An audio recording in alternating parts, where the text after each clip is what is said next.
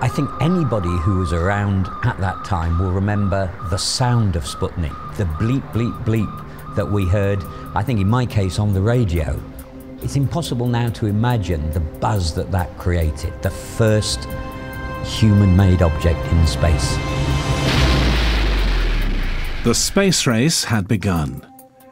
In 1959, the USA invited other countries to work with them. Within 3 years, the first international satellite, Ariel 1, was almost ready for liftoff from Cape Canaveral. Its cargo? 6 UK experiments that would change our understanding of Earth's atmosphere forever. We did an amazing amount between the approval of the payload in 1959 and the launch in 1962. And we all understood that we were in something quite exceptional. It was a tremendously exciting period. It was a feeling of intense pressure, intense challenge, but welcomed because the road was open. We knew we were going somewhere. I really think that they were visionary. They could really try something that was completely new and novel, take the risk for it, and they clearly couldn't afford any failure. A week or so before the Ariel launch, an Atlas launcher blew up on the pad. Now 100 tons of rocket fuel exploding is quite a sight. And thinking of your experiments sitting in the middle of that explosion is a somewhat sobering thought. Nerves were shaken further when the rocket's control system developed a fault, delaying liftoff for 3 weeks. Then, with the countdown started, NASA's lighting started to play havoc with the satellite's information systems. So we had a hectic debate with the designer of the system, and it was a damp evening and he thought it was electrical interference. So we turned the lights off and my golly, the encoders started to work properly. So with all of that background and the fact that we were investing several years of our lives in this, you can imagine that when the thing finally did clear the launcher and go up into the blue sky, we were pretty pleased with all of that.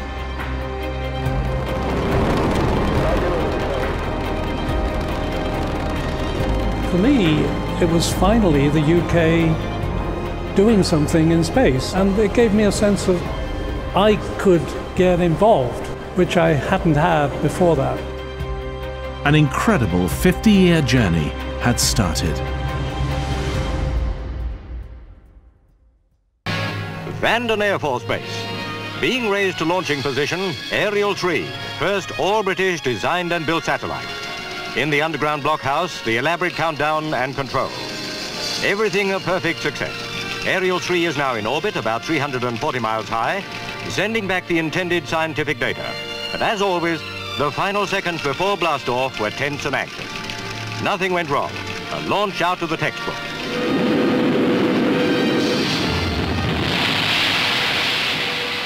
In 1971, the UK showed that it didn't have to rely on other countries to get into space when Black Arrow became the first UK rocket to launch a UK satellite.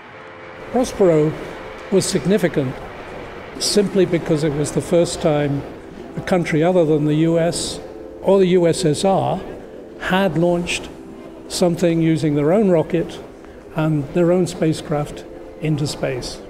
That put the UK at the time into a rather special club. Throughout the 1970s, UK skills were helping to transform global communications throughout the European space programme. And then, in 1986, a truly historic moment. A UK-built spacecraft went to the heart of an iconic object in our skies, Halley's Comet. I believe Giotto was of critical importance to European space science. It was the first really ambitious mission which Europe, through ESA, did on its own. And it really made an impact. And it was a daring mission. It aimed to go just some 600 kilometers from the heart of Halley's Comet. And that had never been achieved. We'd never seen what was at the center of a comet. Hubble, our first astronaut, even the loss of Beagle 2 on its mission to Mars, were all remarkable achievements. And then, in 2005, the remarkable finale to an 8-year journey when a largely British-made probe touched down on Saturn's moon, Titan. There was such a release of emotion in the control room. I remember it to this day. I will remember it till the day I die. It was 15 years of blood, sweat and tears that came to fruition. And, you know, there was many a time when we thought we would get nothing out of it.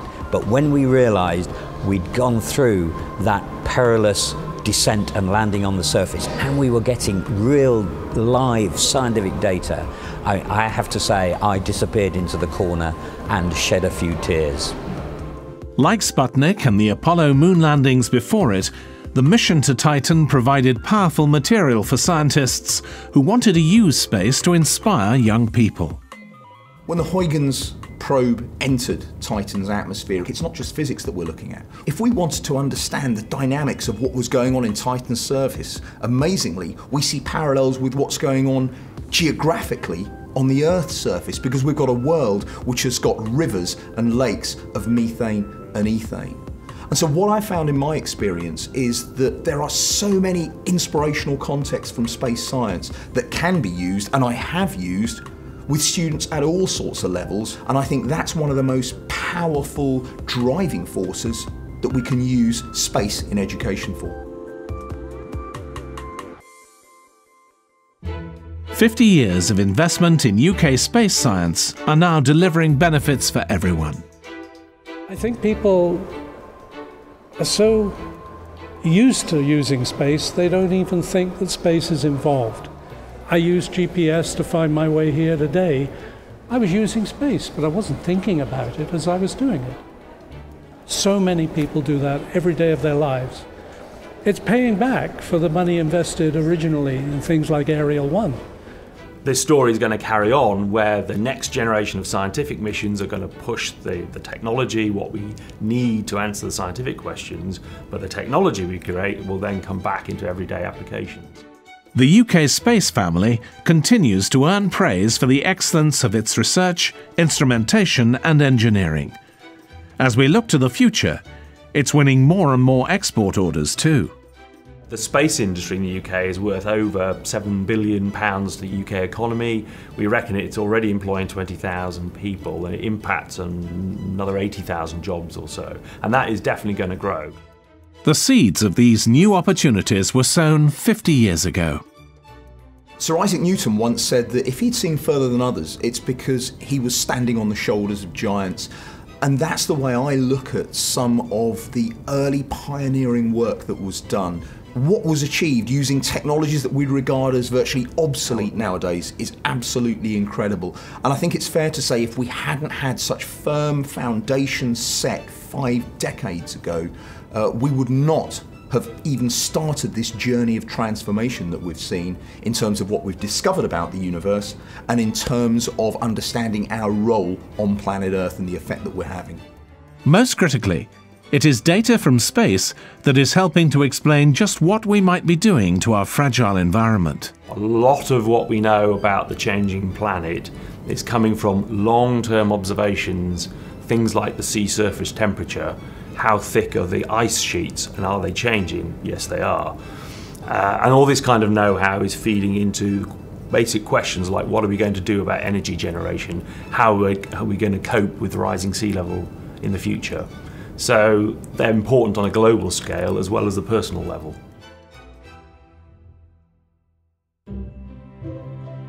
UK space science is now looking outside our solar system to learn more about our home.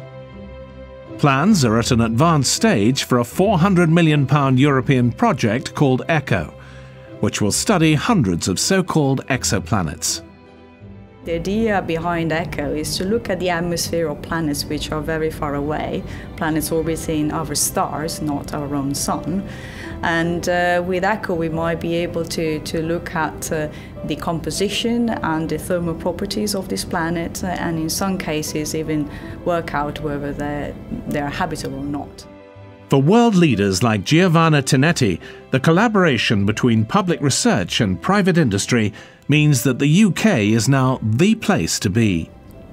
I think I arrived in the UK in the right moment because with the formation of the UK Space Agency, they can really do a fantastic work in trying to put together the interests of scientists like myself with the expertise and interest of the industrial partners. The significance of the creation of the United Kingdom Space Agency shouldn't be underestimated. It's a complete change in the way that UK space activity is organised.